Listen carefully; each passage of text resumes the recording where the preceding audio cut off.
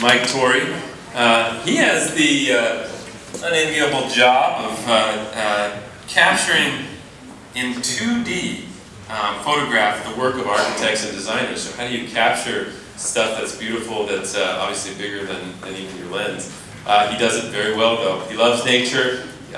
He's a distant relative of the actual person for whom the Torrey pine is named. And so he's fascinated by how nature and buildings intersect, and he has a great book of photographs about Machu Picchu. Mike Torrey.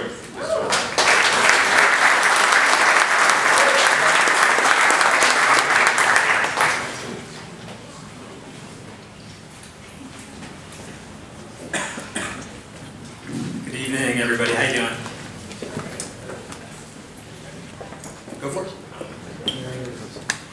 Okay, so my site is the Scripps Seaside Forum in La Jolla Shores area, which is connected with the Scripps Institute of Oceanography.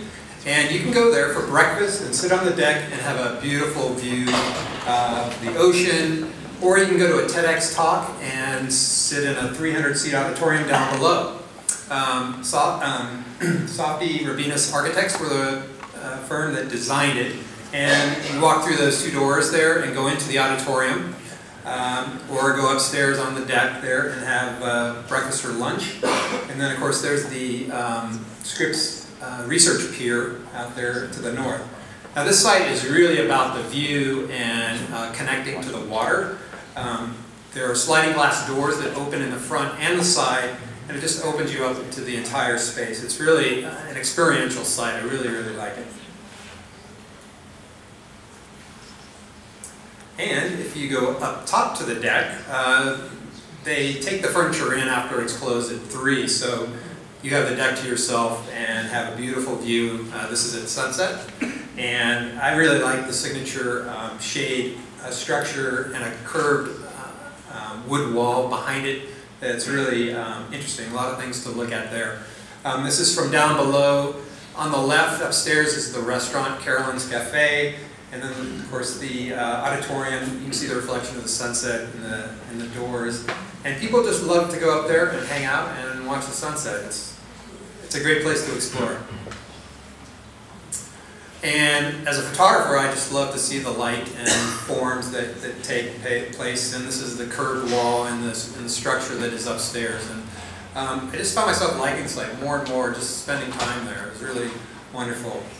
And as you on the deck, turn to the south, you'll see these, they're boardrooms or conference rooms, about 20 to 80 people that you can rent.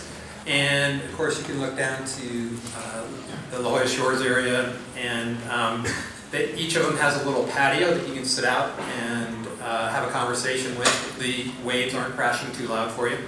And on the other side, this is the pathway into those conference rooms, and it's very striking. They also have a courtyard there that people can assemble in, and it's just meant for a lot of different people in a lot of different spaces, and it was just beautiful to experience it. This is a view of the courtyard and the boardrooms from the upper deck, and of course you can see down to the cove, and families come through there, runners, surfers, walkers, and then just sitting there watching. It's a good people watching place to check out. This view is from the interior of the auditorium, and again opening up the space on the side glass doors, looking down at the beautiful architecture that's there. In this picture the windows are closed in the front, and we had the auditorium for a few hours and it wasn't set up, but I think you can see inside a little bit to the space that's set up for classrooms, an auditorium. They do weddings there, and people just love to walk through there. It's a fun space to see. Now, on the back side of the auditorium here, again, surfers, you can access the upper deck through either the left side stairs or the right side stairs, and then the wall in front is a curvular access for handicap. And the light in the morning was really beautiful. I really like the the materials there, the wood, the concrete, the metal, and yes, the plantings and the trees. And people were walking through, there was a boy that was staring me down walking through there. It's just a very unique, dynamic area. And then on the right side stairs, there's a pathway that kind of bifurcates the auditorium and the restaurant. And I feel that the space itself really gives us a more powerful connection to the natural world. I think it really does a great job of doing that. There was an interesting article in the New York Times Magazine last month, and it talked about how they correlated our emotions, positive emotions of joy and love and contentment with measures of inflammation in our bodies, which is unhealthy.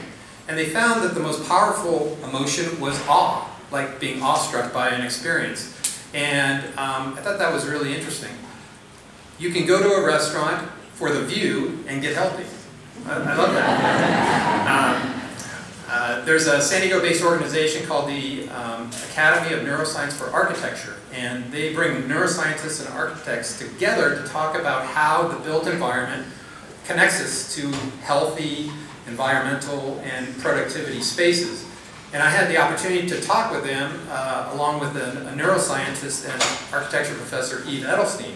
And we used my book on Machu Picchu to talk about what happens in your brain when you go to a World Wonder site and you experience awe. And it's just fascinating that something happens inside you when that happens. So it's not just nature that makes you feel awe, or not just the beautiful architecture that makes you feel awe. To me, it's the connection between the natural and the man-made worlds that helps us feel that wonder and that awe. This is a picture of the site from the beach. You know, more and more, I think people gravitate towards green, eco-friendly, and sustainable environments. But I think we want something a little more. We want to feel a little bit of magic in the places that we go. And from this site, you can see a beautiful sunset and feel that wonder and the awe. And I think what the Scripps Seaside Forum does for us is it really helps us realize that there is a connection between the natural and the man-made worlds, and that we ought to use that information, that insight, to create more beautiful spaces that speak to us, that are healthy, that you know, make us happy. So, thank you very much. Happy New Year.